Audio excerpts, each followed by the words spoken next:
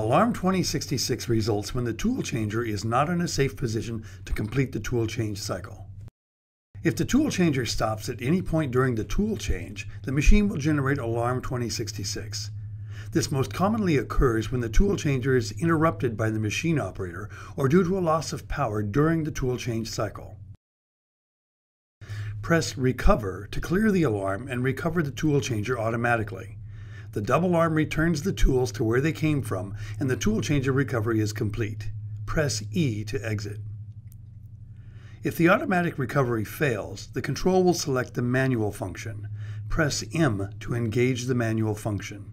Remove tools from the double arm if necessary. Then press ATC reverse repeatedly to rotate the double arm back to origin.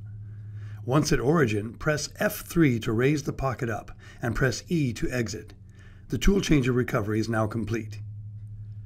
In situations where the tool changer recovery process does not solve the problem, you will need to contact your local Haas factory outlet so they can look into it.